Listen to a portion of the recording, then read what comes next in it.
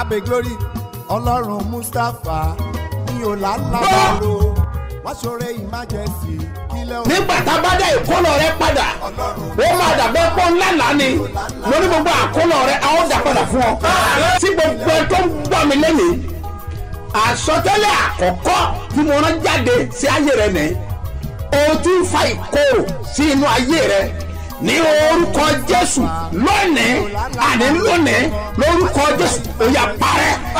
Gbàdúrà fún gbogbo ẹ̀dá tó ń wò mí tó dẹ̀ ń gbọ́ mi lọ́wọ́lọ́wọ́ lórúkọ Jésù Ọlọ́run olùbùkún orí afẹ́bùkún fún ọ. Ǹjẹ́ kí Ọlọ́run àlàáfíà God of peace kí ó wà pẹ̀lú gbogbo ènìyàn be with everyone tó ń gbọ́ ohùn mi that is hearing my voice jákèjádò àgbáyé. throughout the whole world. Àṣẹ tí ẹnu mi jáde. Authority comes from my mouth. Ọwọ́ ìkà tó dìde láti gbé ọ ṣubú. The hand of wicked to fall you. Bí o bá lè sàmẹ́. You can say amen. Ọwọ́ yẹn máa gbiná. That hand will wither. Number 2. Secondly, ìfọwọ́sowọ́pọ̀ àwọn ẹni the ìka. conspiracy of the wicked Tí people wọ́n dìde àti fà ọ́ sẹ́yìn. that rise to set you back. Ìdàrúbìlì In the hìkà. name of Jesus. Lórúkọ In Jésù. the name of Jesus. Ọ̀run máa tú wọn ká. Heaven will scatter them. Number 3. Ìkẹta, Ẹni tí a rán. the one sent Tó lè gba iṣẹ́ láti jẹ́. that will take the contract to do Tó ní ẹ̀mí rẹ ló ń wá that they káàkiri. are after your soul. Tó ní àfikún já ọbọ̀. That they will make you fall. Tó bá kọ̀ láti padà. If they refuse to relent, Lórúkọ Jésù. in the name of Ó máa Jesus, ṣubú níwájú they rẹ. will fall before you. Ìwọ máa lékè. You will triumph. Ìlérí àdẹ̀ṣẹ́. Promise will be fulfilled. Jésù Olúwa wa. Jesus. Orúkọ mi ò yí My name padà. never changed. Àpọ́sítélì yìí He's ni. an apostle. Dr. SMO Mustapha JP Baba Sebioba láti ìjọ Seed of Christ Golden Church Land of Reality tólùjọ á wà ní Gbáremú Ìdíòbí Airport area ní ìlú Ìbàdàn. Ló fún wa pẹ̀ tó yá lóṣù kẹrin gbogbo aládùúà ní Sebioba National Camp. Ẹ ti máa ń ṣe nìyẹn, tó ń ṣàgàndọ́ lọ́mọ.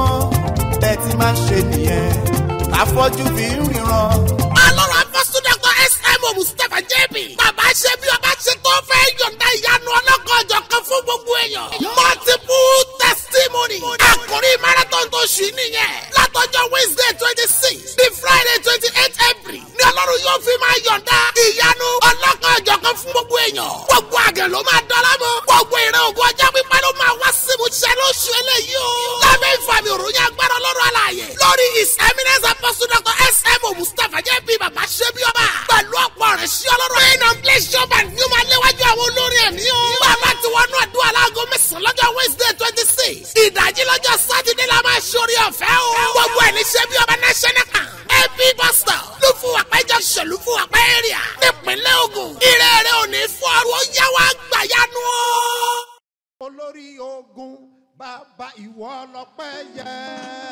Àwí máa yẹ ọpẹ́ mi màrí o bàbá. Ó yá. Olórí ogun ìwọ lọ́pẹ́ yẹ. Àwí máa yẹ ọpẹ́ mi màrí o bàbá. Olórí ogun ìwọ lọ́pẹ́ yẹ. Ẹ ṣàdá ìyọpẹ́ mi màrí o bàbá. Olórí ogun ìwọ lọ́pẹ́ yẹ. Ẹ ṣàdá ìyọpẹ́ mi màrí o bàbá. Olórí ogun Ìwọ lọ́pẹ́ yẹ. àwọn máa yẹ ọpẹ́ mi màrí o bàbá. Ó yá. Olórí ogun ìwọ lọ́pẹ́ yẹ. Ẹ ṣàdá ìyọpẹ́ mi màrí o bàbá. Ẹ ṣàdá ìyọpẹ́ mi màrí o bàbá. Ẹ ṣàdá ìyọpẹ́ mi màrí o bàbá. Àwímáyé ọpẹ́ mi màrí o bàbá.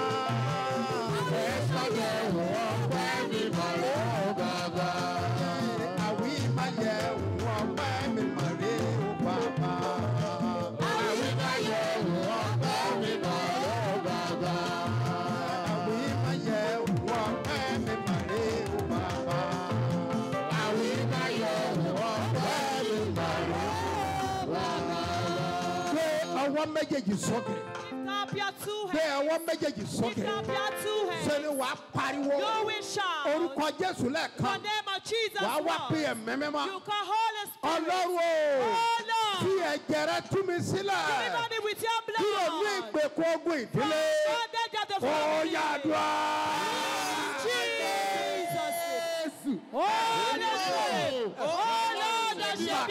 Badaba. Deliver me with your blood from every bondage of the promise. In the name of Jesus. Deliver me with your blood from every bondage of the family. In the name of Jesus. Deliver me with your blood. Deliver me with your blood. Deliver me with your blood. Deliver me with your blood. Deliver me with your blood. Deliver me with your blood. Deliver me with your blood. Olúwa wa. Jesus mighty name, Lord. Ẹ pariwo ẹ̀yin àyànfẹ́. Beloved, you will shout. Ọlọ́run bàbá Sebioba. Sebioba. Rà mí padà nínú ẹ̀jẹ̀ rẹ̀. Redeem me with Ó your yẹ blood. sọ̀rọ̀ dùn ẹ́. Ẹ̀mí mímọ́. Ọlọ́run Sebioba. Rà mí padà, rà mí padà, rà mí padà, rà mí padà. Olúwa rà mí padà. Olúwa fi ẹ̀jẹ̀ rẹ̀ rà mí padà. Olúwa rà mí padà. Olúwa rà mí padà. Olúwa rà mí padà. Olúwa rà mí padà. Olúwa rà mí padà. Olúwa rà mí padà. Olúwa rà mí padà. Olúwa rà mí padà. Olúwa rà mí padà. Olúwa rà mí padà. Olúwa rà mí padà. Olúwa fi ẹ̀jẹ̀ rẹ̀ rà mí padà. Ayérayé rà mí padà. Ní orúkọ Jésù Kristi Olúwa wa. Mighty name, Lord. Ìràpadà ìtàn ìyanu ìrìn ayọ̀ fún gbogbo wa. Jésù tó ti ra níjà rẹ̀ ó san gbèsè náà lórí ìrẹ́.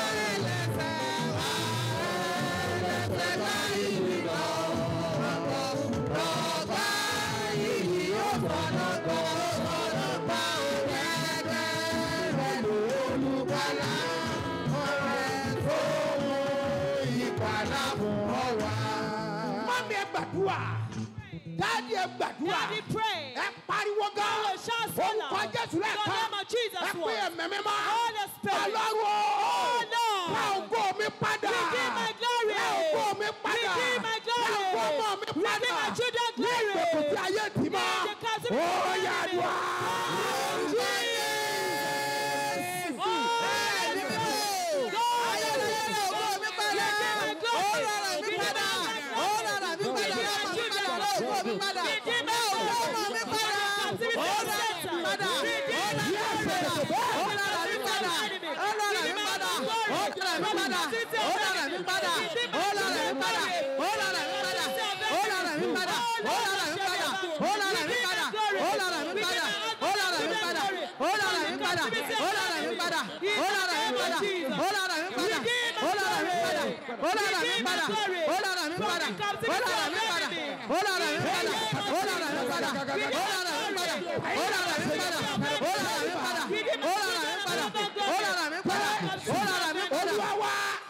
Jesus name, Lord. Ẹ̀jẹ̀ tó jẹ̀jẹ̀ lọ, ó wá tú mi sílẹ̀.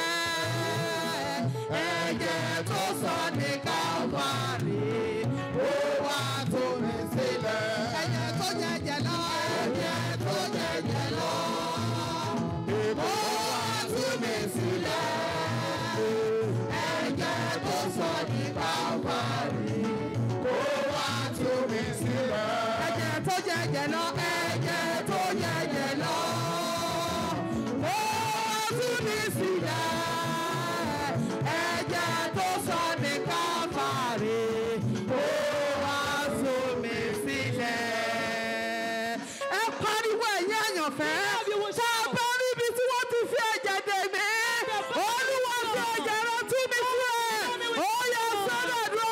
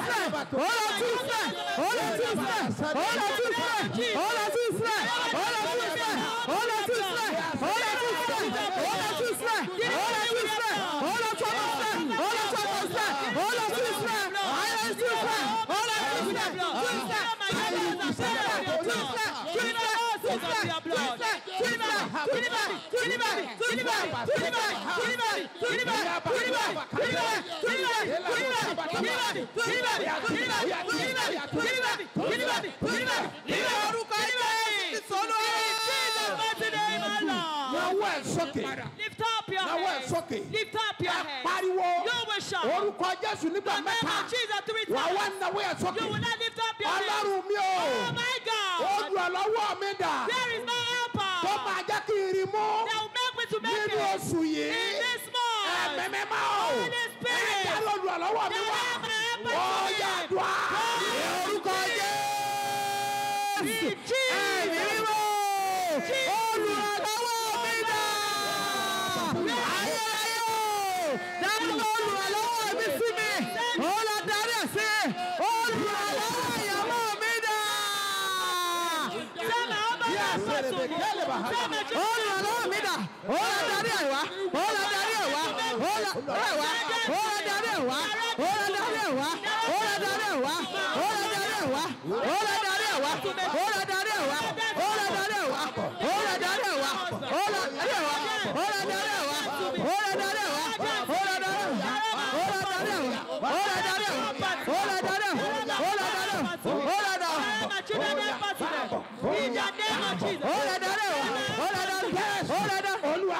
Jesus, the mighty name of Lord.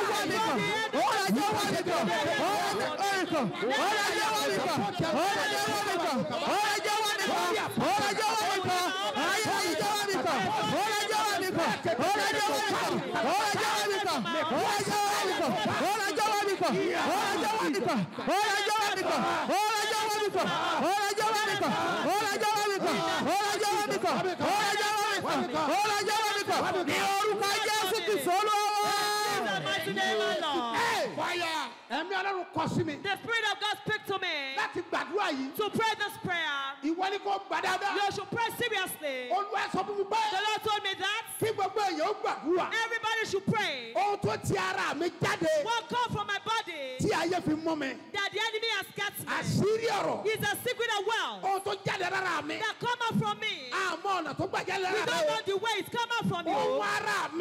Purpose of my body that come from my body. The enemy gets me through. Holy Spirit, redeem me.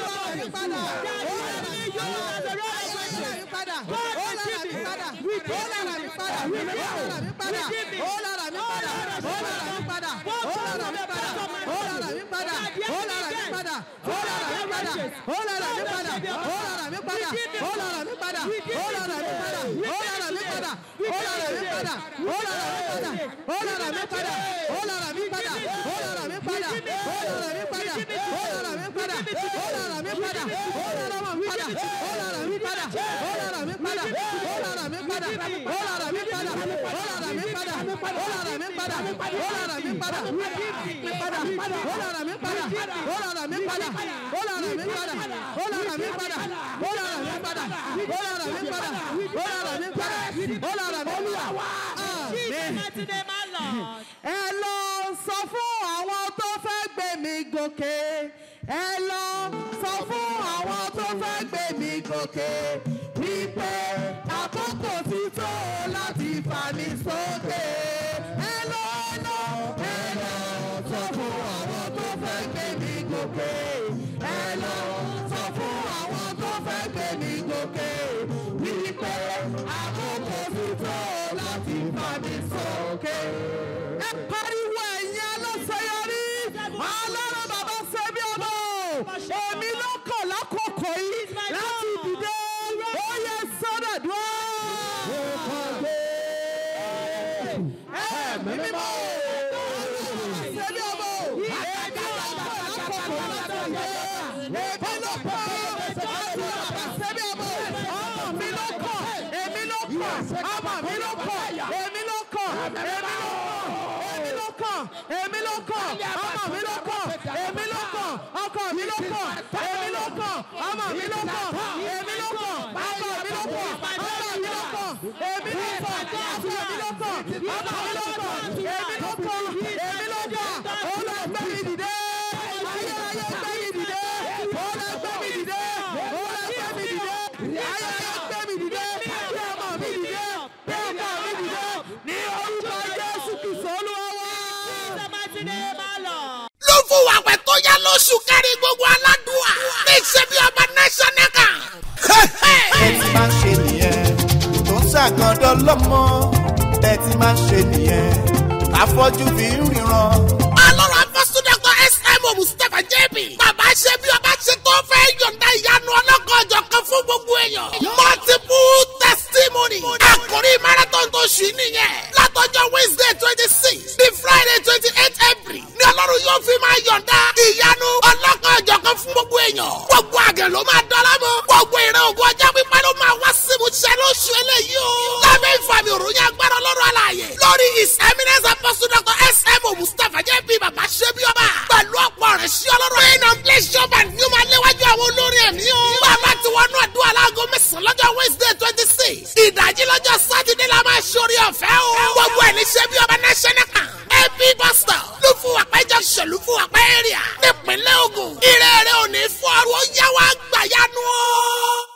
àṣẹ jà látẹnu mẹ́. Authority comes out from my mouth. bí o bá lè sàmẹ́. If you can say amen, mo dúró mi ò dádúró. I stand not alone. mo sọ̀rọ̀ mi ò dá sọ. I speak not alone. gbogbo iṣẹ́ ìjọba òkùnkùn. Every work of darkness láti ojú àlá rẹ. from your dream láti òní lọ. and from stance, ò ní rí mọ́ láéláé. sin it no more Jésù forever. Olúwa wa. In Jesus' name, my ẹ Lord. káàbọ̀ sí abala àlá. Welcome to the segments of dream. Rọ́jídé. Apostle Báwo àlá tó wà bẹ́ẹ̀? arákùnrin yìí ó lálàá wípé òun àti ọ̀gá òun àti àwọn tó jọ ń ṣiṣẹ́ bí nǹkan náà wọ́n jọ ń ṣe meeting. Ó ní bóun ṣe kọrí sí bakery ní láti lọ get bread. Ó lóun ra bread ibi tóun ti fẹ́ kó owó jáde lápò òun 200 naira bólẹ̀. Lóní bírèkì wa sọ pé ǹjẹ́ ìlẹ̀ lówó yóò wá níbẹ̀ ni. Bẹ́ẹ̀ lòun tún rò lọ́kọ̀ òun wípé ó mọ̀ yẹ kóun ra bread fún ọ̀gá òun ibẹ̀ òun ló tají sí. This man dreamed that himself, colleague, and his boss hold a meeting. He went to a bakery to buy bread, and 200 naira fell from his pocket as he wants to pay. And the bread seller asked him if the money belongs to him, and he said yes. He now thinks to buy bread for his boss, and he wakes up. Now aláyẹn sọ fún ọ pé. That dream is telling you that bíbá ọ̀gá rẹ rìn ó máa fún ọ ní ọ̀nà àti dé orísun ìbùkún. we give you a way to the source of blessing. torí pé bakery lójú àlá Because orísun ìbùkún ni. bakery in the dream is source of blessing. ìwọ dẹ̀ débẹ̀ orí búrẹ́dì rà. And you get there to get a bread. ṣùgbọ́n nígbà tí ọ̀rọ̀ ó dé. But when the riches will come, tó o bá gbàgbé ọ̀gá tó fọ̀nà ọ. if you forget your brother show you the way, ọ̀gá tó fi iṣẹ́ tó mú ọ ní ọrọ̀ tó bá lọ gbàgbé ẹ̀. then if you forget the person that make you to get riches, àlá ẹ̀ sọ fún pé ó lè fa ìfàsẹ́yìn. your dream tells you it can cause setback so for ó you. nídìí àdúrà. It needs prayer. àti kó o fi sí ìrántí. And for you to remember, nígbà tọ́lọ́wọ́ dá ọ lóhùn. when God will answer you, láti tọ́jú ọ̀gá to rẹ̀. take care of your boss. àlá rẹ ló sọ That's bẹ́ẹ̀. what your dream says. gbogbo ẹ tó ní ìlérí ìbùkún wájú Everyone wọn. that have promise of blessing before àkókò you, tó wà yìí o. it is high time for you. ìlérí ìbùkún yẹn That promise ó of máa ṣẹ blessing mọ́ lára. will be fulfilled for you. Jésù Olúwa wa. In Jesus' name, my Lord. ló fún wa pẹ̀ tó yá lóṣù kẹrin gbogbo aládùúà ní Sebioba national kan. ẹ ti máa ń ṣe nìyẹn tó ń ṣàgàndọ́ lọ́mọ ẹ ti máa ń ṣe nìyẹn afọ́jú fi ń ríran.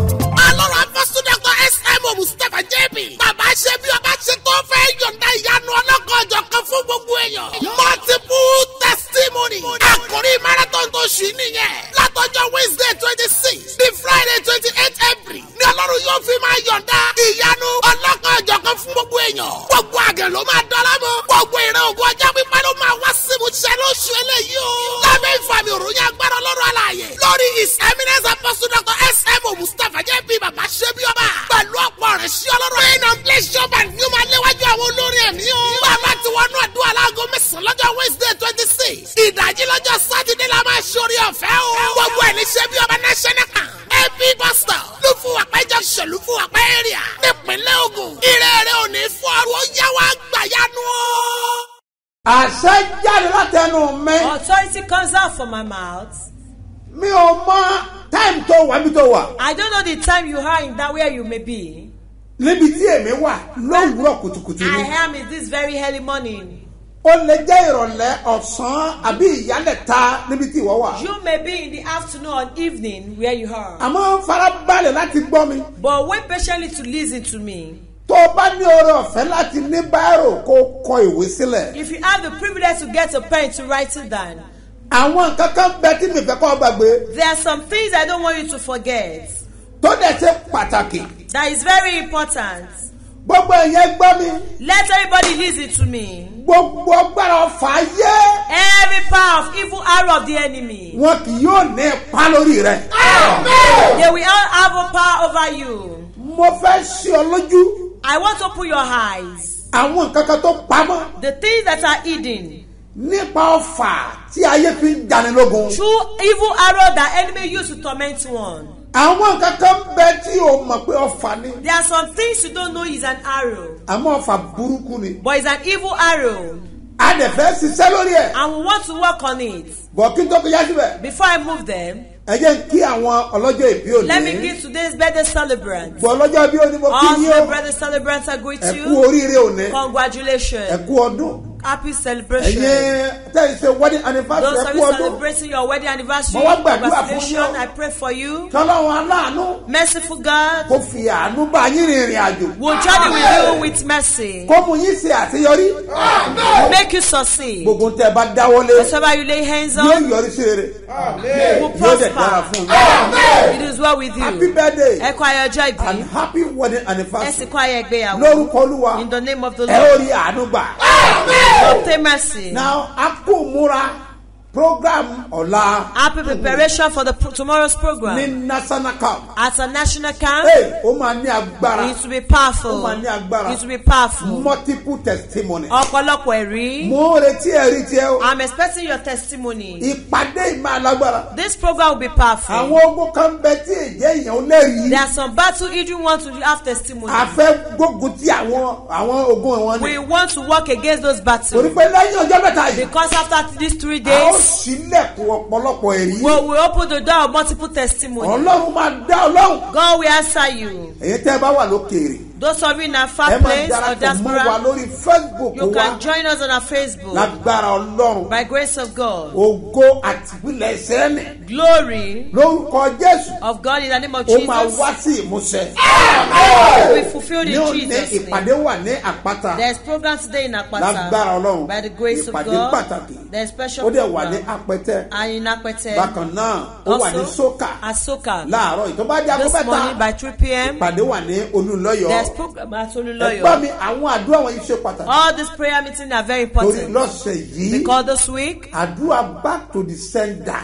prayer of that padà fóní bí. A gbọ́dọ̀ ṣiṣẹ́ lórí We ẹ̀. must work on it. Àwọn ọfà burúkú yẹn. All those evil arrows, Wọ́n á padà síbi tó ti wá. they will go back to where they come from. Ẹ̀yin tẹ́ ẹ wà lókè òkun, ẹ̀yin nílò àdúrà yìí o. Those of you in diaspora, you need this prayer. Pàápàá Especially ẹ̀yin tí wọ́n ti kọ ẹ̀yin ọmọ yín sí yín àbí ọkọ yín. those of you that they've turned your husband or children against Ẹ má you. máa wo nǹkan wọ̀nyí bíi lásán. Don't joke with those things and look them as ordinary Ọ̀pọ̀lọpọ̀ things. nǹkan wọ̀nyí ọ̀fà ni. All these things are evil arrows. Gbogbo ẹ̀ la máa ṣiṣẹ́ lórí. That's what we are going to work on. Now ẹ fi fọ́tò yín fún àwọn tó súnmọ́ yín ká máa mú bọ̀ nínú fún àpẹ́. Give your photographs to the people that are very close to you and to bring it to the Fọ́tò fair. ọmọ rẹ tó ti kẹ̀yìn ẹ̀ sí àbí ọkọ rẹ àbí ìyàwó rẹ. Your husband, children, or wife photograph that they've turned them against you. Ẹ Bring that send the photograph. pictures wọ̀nyẹn fún àwọn yẹn tó wà nítòsí ká máa mú bọ̀ nínú fún àpẹ́. Send those photographs to your relatives to bring it to Lufa Tá a bá ti program. gbàdúrà. As we are praying. Ẹnìkan tó ń fún wọn sí fídíò. Tell them to on their phone to Ìwọ video. náà máa sàmì tó You ságbára be tí tó saying wà. a powerful amen where you are. Bíbélì wípé The Bible says àdúrà olódodo prayer of the ó ń righteous ṣe iṣẹ́ agbára. once powerfully. Tọ́ba wà nítòsí If you are nearby, bí Èkó like Lagos, bí Abẹ́òkúta bí Abeokuta,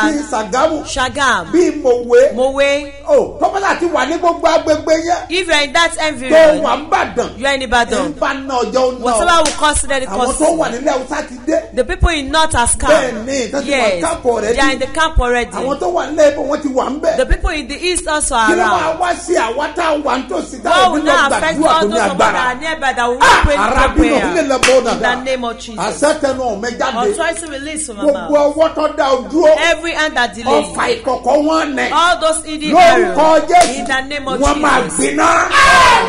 They will catch mo fire. máa wà níbàdàn láàárọ̀ I'll náà be in Ibadan tomorrow fún morning. ìpàdé pàtàkì ìpàdé agbára ṣe bí ọba. For a program part to reign as a torí king. iṣẹ́ pàtàkì tá a fẹ́ ṣe lọ́la. Because of great assembly we want to do aago tomorrow. mẹ́wàá àbọ̀ àti parí. By 10:30 Mo ń lọ sí Lufa a.m. Àpẹ́. I'm going to mo Lufa fẹ́ Àpẹ́. gbàdúrà aago méjìlá I mẹ́. want to pray 12 noon Lord, prayer I'm not daily day. her. In the name of Jesus. agbára ọ̀tánú ayé ẹ̀. Power of enemy in ó your yà life. gbiná lórúkọ Jésù. Catch fire in Jesus' Now, name. àwọn ọ̀fà tí ayé fi máa ń jàyàn lógun. All the evil arrow the enemy used to torment one's mo life. máa mẹ́nu bà díẹ̀ bẹ́ẹ̀. I will mention few from it. torí ìjọba òkùnkùn The kingdom of darkness. wọ́n advance lójoojúmọ́. They get advancing every day. ẹ̀yin ọmọ Ọlọ́run Children of ẹ God. má wo yàrá yín nìran. Don't joke with yourself. ẹ̀yin náà ẹ gbọ́dọ̀ máa gbọ́n sí i You too must lójoojúmọ́. be smart every day or wise. àwọn máa ń ṣe research. They make a research. àwa náà ò ráàyè yìí. It's we that don't have a time. dẹ̀ gbọ́dọ̀ ráàyè. And we must have torí time. pé Because ìjọba òkùnkùn kò gbọ́dọ̀ borí the rẹ̀. kingdom of darkness must not overcome you. lára àwọn ohun tí wọ́n ń lò. Part of the tools they mo use. fẹ́ sọ nípa irinṣẹ́ wọn kẹta ń lò. I want to mention their tools. they ìyẹn náà use. ní ọ̀fà tí wọ́n máa ń That's lò. evil arrow that they use. ǹjẹ́ o mọ̀ pé ọ̀pọ̀lọpọ̀ àìsàn tó máa ń ṣe àwọn èèyàn. Do you know that a lot of sickness that happen to ṣé people? lásán ló pè ní. Do you think it's just ordinary? àwọn ẹ̀fọ́rí láì nídìí. Migraine or no migraine? kàn máa rí pé ẹ̀fọ́rí ní sáà. Just see that you feel migraine. yorùbá máa pè ní túlù They onírúurú will náà máa call ń pè é. it deafness name, but it's àwọn migraine. ẹ̀fọ́rí tí ò gbóògùn. Or the migraine that is incurable. ọ̀fà inú rírun tí ò gbóògùn. Incurable stomach ache. wèrè lọ́sàn gangan. Insanity. gbogbo ẹ̀kọ́ ni pé ó mùmùkùmù. It's not that one is being ọ̀fà drunkard. burúkú ni. It's an evil arrow. even though nǹkan tí wọ́n dédé mu yẹn náà. Even what they are drinking, Ọ̀fà that ni- alcohol is ọ̀fà an ni lásán arrow. kọ́. It's not ordinary. òun gan ò láìkí ẹ̀ nígbà tí ò mu nǹkan They kan. didn't like it when they didn't drink tó o bá anything. rí pé ó dédé mu nǹkan You bẹ́ẹ̀. will see that you're just being a kìí ṣe drunkard. lásán o. It's not ordinary. ọ̀fà kan bẹ́ẹ̀. There is an ó arrow. ti ẹ̀kọ́ mọ̀ báyìí. It's very common ọ̀pá nowadays. ọ̀sẹ̀ ni.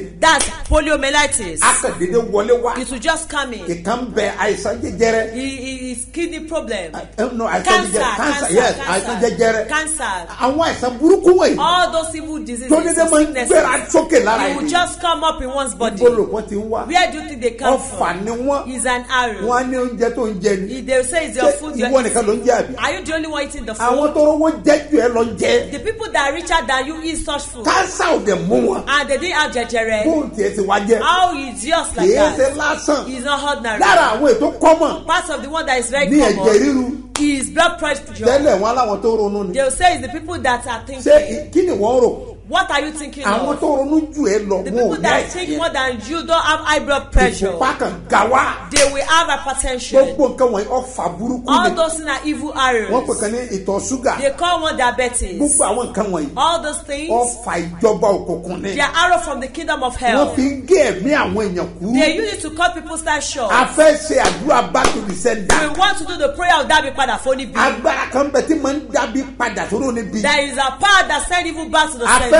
pe agbára jẹ sùkàlẹ̀. We want to call out the power. a gbàdúrà yẹn We lónìí. will pray the prayer ó today. dẹ̀ máa ní agbára. It will be powerful. a máa continue lọ́la. We'll continue tomorrow. a máa gbàdúrà yìí. I pray this prayer ìjọjọ Sunday. till Sunday. àìrí àbòdìyàkà. In the name of mo Jesus, palasẹ̀. I decree gbogbo agbára ọ̀fà wọ̀nyẹn. every power of the ó yà forces of this gbiná evil lórúkọ arrow, Jésù. God fire in Jesus. àwọn àìsàn lójijì láìronú. All these unexpected àwọn sicknesses, àìsàn tí ò gbóògùn all wọ̀nyí. incurable diseases, ọ̀fà ni wọ́n. they are arrows. ìyẹn nìkan kọ́. Not only that, ọ̀fà kan bẹ. there is an arrow. ọ̀fà tí máa ń da ìgbéyàwó The rú. arrow that scatter marriage. ọ̀fà tí máa ń ba iṣẹ́ jẹ́. The arrow that destroy one's work ọ̀fà òkúta. is the arrow of wastage. wọ́n lè ta sí ọjà. They can truly the one wọ́n goes. lè ta sí arẹwà It obìnrin. can be on a beautiful lady. ọkùnrin àdè máa gbé a máa sọ́lẹ̀. And men will be married and they will drop ọ̀fà her. burúkú ni. It's an evil arrow. ọ̀fà àjòjì obìnrin àtàjòjì ọkùnrin. Evil arrow of strange man or woman. lásán kó wọ́n ràn wá Not ní. arrow. They send láti it wá da ilé ẹrú. to scatter your wọ́n home. ràn wá láti da ìgbéyàwó ẹrú. They send it to scatter your arákùnrin wọ́n marriage. ràn wá. Men they wọ́n send bá fi it ba ọjọ́ iwájú ẹ to jẹ́. destroy your future. lásán kọ́. It's not ó ordinary. gbọ́dọ̀ múra. You must get kí ọ̀fà kí prepared. wọ́n bá ba ayé ẹ For jẹ́. that arrow not to destroy your life. You need prayer over it. Ọfà ìṣìnà wà. Arrow of mistake. Ọfà gbèsè wà. There is arrow of death. Ọfà ìfàsẹ́yìn wà. Arrow of setback. Àwọn ọfà wọ̀nyí. All these evil arrows. Bí àìlákojọ. That when you don't get agbọ́dọ̀ iṣẹ́ lórí ẹ̀. you must work on it. Nǹkan mímu. Drinking alcohol. Ọfà àgàn. Arrow of barrenness. Àlàkálà. Evil name. Àrùn ọpọlọ. Insanity. Ẹ tẹ́wọ́ báyìí. Spread your hand. Kàdébí kàlàgà In the name of Jesus. Mo pálásẹ̀. I authorize. Níbi tí ọfà yẹn ti wá. Let that arrow come Iná through. lè jáde. Fire will chase it out. Mo fẹ́ kọ́ gbàdúrà yìí. I want to pray this A máa prayer. mú ìkan bẹ̀ lọ́la. We will take one of Tá a it máa ṣiṣẹ́ lórí ẹ̀. tomorrow. That will work on it. Iye wa máa ṣí. Our understanding will be A máa mọ̀ pé open. a ní ìdàdúrà. We will know that we need prayer. Psalm oríkeje. Psalm 7, Ẹsẹ̀ kẹrìndínlógún. verse Mo 16. fẹ́ kọ́ ka fún mi.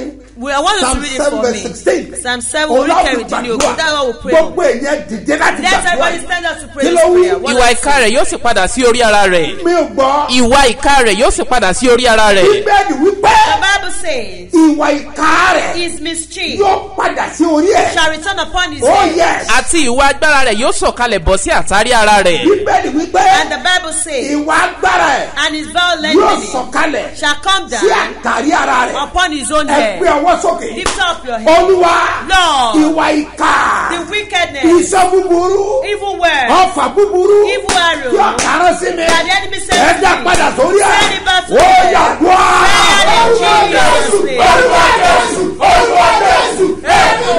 Máa tẹ́tẹ́ tẹ́tẹ́ máa tẹ́tẹ́ pàtàkó. Bẹ́ẹ̀kọ́ tagalaba. Olúwa nagalaba sàlẹ̀. Ẹ̀ẹ́dọ́rọ̀ máa jẹ́ lábàbà. Ẹ̀ẹ́dẹ́rẹ́ kókó bàbá. Ẹ̀ẹ́dẹ́rẹ́ bàbá. Mo fà ilẹ̀ lára. Jésù. Olúwa wá. Jesus name, my Lord. Ṣé oyin ẹ wà tòsí? Do you have your honey there with you? Ẹ tọ́jú oyin yẹn. Keep your honey. Ṣé o ti rí ẹgbẹ̀rún kan sí abẹ́ oyin yẹn? Your 1,000 naira to him. Ee, ṣé o ti rí síbẹ̀? Do you get it with it? Ṣé o ti fi gbé sórí fóònù Have ẹ? you prayed it on your O phone? ti fi lé lórí? You prayed it on it. Ẹ gbọ́ mi sá. Leave it to me, sir. Mo ti sọ fún ọ tẹ́lẹ̀. I've told you before. Ibi tí 1,000 bá wọ̀. Where 1,000 naira Make sure pé orí. Rí dájú pé you get it. Òun láà fi gbàdúrà yìí. That's all we pray. Káwọn dẹ̀ fi kásẹ̀ rẹ̀ lẹ̀. And to crown it Mo all. ní tọ́ ọ̀bà lọ́rẹ̀ má I jẹ̀mú. said, don't have your covenant Ẹ offering. sọ́ di ọ̀rẹ́ má jẹ̀mú. Turn it to your covenant Òun ní kò offering. fi ṣe. Use it to Make pay. sure kò ṣe. Rí dájú pé you A do it. fẹ́ dá àgọ́ rẹ padà. You want to rescind your Ẹlẹ́rù fẹ́ sins. gbé ẹrù. Evil Àgẹ̀rẹ̀ kàpọ̀tẹ́yà. carry their sender. Àṣetánù méjáde. Authority comes out from the Gbogbo mouth. ọ̀fà òkùnkùn. Every evil Iná arrow. kó máa jó wọn rún.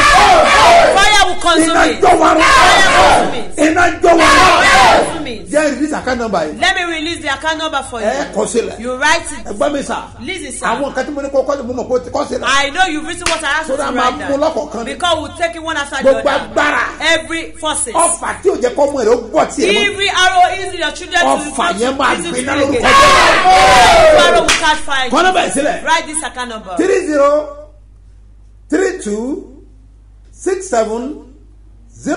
3032670285. Bọ́lẹ̀ kan sí. Hear it again.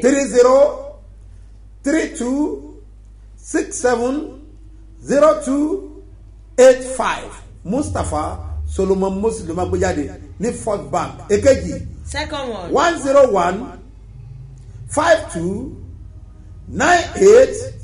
10152989950. Seed of Christ Golden Church ọmọ agbéjáde ní Zenith Bank. Lórúkọ Jésù orí àánú gbà. You obtain mercy in Jesus' Tọ́jú name. oyin yẹn. Keep your honey Àti ọ̀rẹ́ tí mo ní kó fi síbẹ̀. and your offering. Àti àpẹẹrẹ ìgbàgbọ́ ẹ̀. The symbol of Mo faith. fẹ́ ọ̀rọ̀ síbẹ̀. I want to send out the word to Ẹlẹ́rù you. máa gbé ẹrù ẹ̀. Back to the sender. Ìyá Ayọ̀mídé ló ń sọ̀rọ̀ láti Ìpàjà.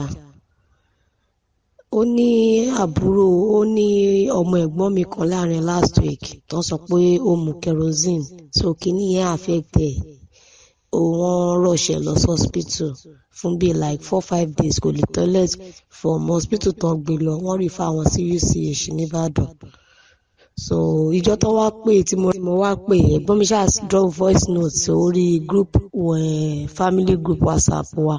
So ìgbà tí mo listen sí voice note yẹn mo ṣáà gbàdúrà pé wọ Ọlọ́run mi ò lẹ́ni tá a fẹ́ pé o àti gbọ́dọ̀ rogun àtẹ̀yìnkù mọ́ because so many things ló ti ṣẹlẹ̀ nínú family.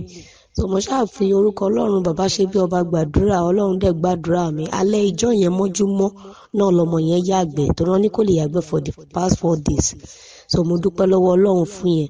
Ẹ̀rí mi kejì ni pé owó ilé tí mo san gbà yẹn pé wọ́n fún wa. So sí ìyàlẹ́nu Ọlọ́run aréèyàn tó bá wa san owó ilé owó ilé yẹn àti san báyìí, Olúwa ti gbàkóso, Olúwa ti gba gbogbo ògo. Orúkọ mi ni Ọlámilékan John. Mo ń sọ̀rọ̀ láti ìlú Àbújá. Mo ní ẹ̀rí tí mo fẹ́ jẹ́. Mo ti ń wojú Ọlọ́run fún iṣẹ́ láti bí ọdún bíi 4 sí àsìkò tá a wà yìí. Ṣùgbọ́n nípasẹ̀ iṣẹ́ ìránṣẹ́ tí bàbá ṣe lẹ́nujọ́ mẹ́ta yìí pé ká sow seed sórí chia, mo gbìyànjú láti ra ẹyọ kan nínú chia náà. Èmi náà fi 500 naira mo fi ránṣẹ́.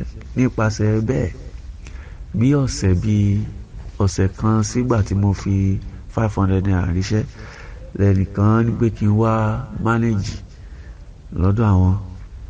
Mo dúpẹ́ lọ́wọ́ Ọlọ́run. Is Omokeni Daniel.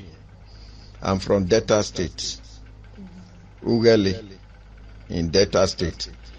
My address is Ugele. That is my address. I work I'm a civil servant. So my testimony goes like this. We started this prayer of this yam, salt in water, and other. And that water you said we should collect. Many testimony has been happening. I think I said some of them before. Like my children, if they are sick, if I drink the anointing water, the anointing oil, my children drink the anointing oil, or they use it to rub the place will just heal.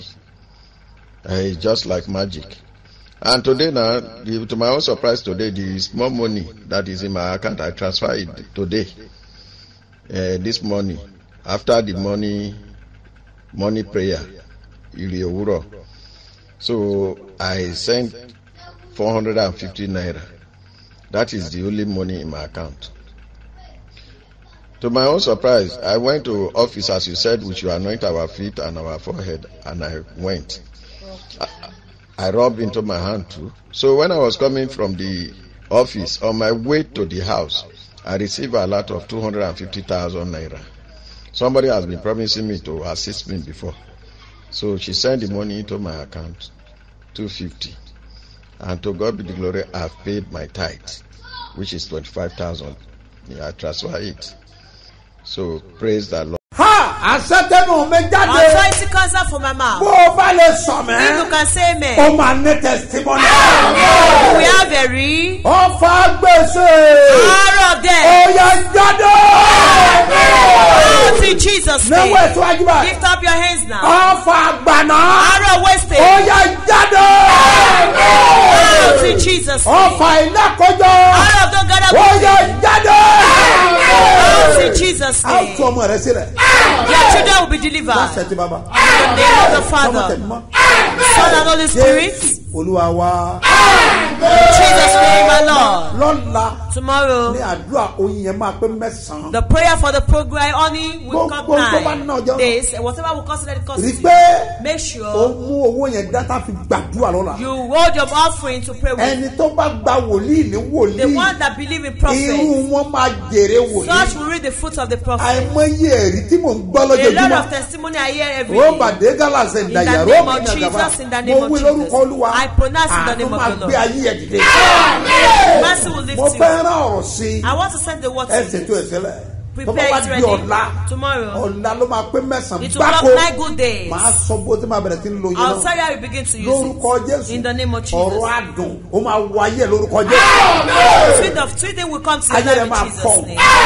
Your love will Àwọn kan sọ manifest. fún mi pé dáàdì. Some people Ní tell me táwọn that wà àwọn ò rí oyin. they could not get anywhere Àmì they mọ̀ pé àwọn ibìkan wà láyé tá a tún lè rí And I oyin. don't think there's some people in life that will Yálà get o ò rí any. oyin. Whether you not get any, Àgbàgbọ́ rẹ̀ ò mú. or your faith is Tó o not bá rí also òróró. if you get Ẹ lo all, òróró dípò rẹ̀. use oil instead of Kó honey. lo òróró dípò rẹ̀. Use anointing instead Kó of dẹ̀ honey. wọ́n tí Ọlọ́run yóò And ṣe. see what God will Bó o do. bá gbàgbọ́ o. If you Bó o bá believe, gbàgbọ́ if you o. believe, Ẹ̀rí ẹ̀ dájú lórúkọ Your Jésù. testimony is started in Yóò dára Jesus' fún ọ. name. It's Wà á well dẹ̀ with sí you. Sebioba. Gbọ́wọ́ ẹ̀ tó ìgbà kan pé Put your hands Démi on ládé o bàbá Demilade o baba, yeah, Demilade o baba, Demilade o baba, Demilade o baba, Demilade o baba.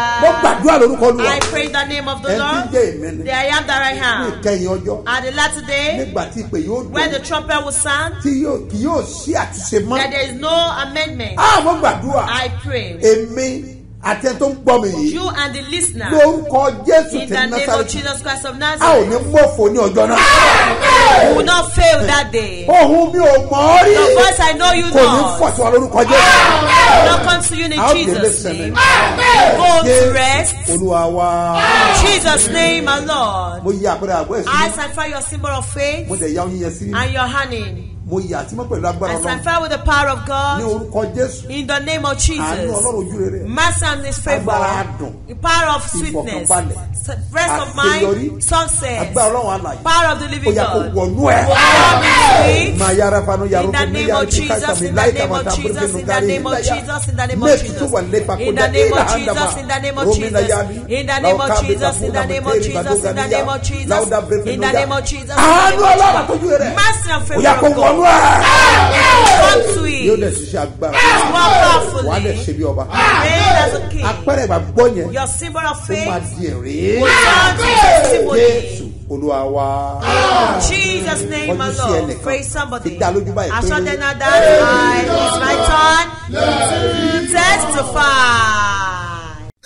Àwẹ̀ tó yá lóṣù kẹrin gbogbo aládùúà ní Sebioba national kan.